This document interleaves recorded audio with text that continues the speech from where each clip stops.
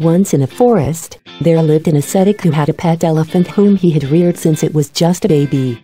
But all his fellow hermits felt it was risky to have a wild elephant as a pet.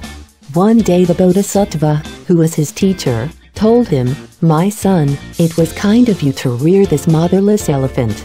But now that he has grown up and is strong enough to fend for himself, I will advise you to leave him on his own. Since we stay in the forest, the elephant is well acquainted with the wild. He may drop his benign nature and behave like a wild elephant at any moment," but the stubborn ascetic laughed away his teacher's advice. One day, when all the hermits were away in a nearby village, the elephant was seized with frenzy.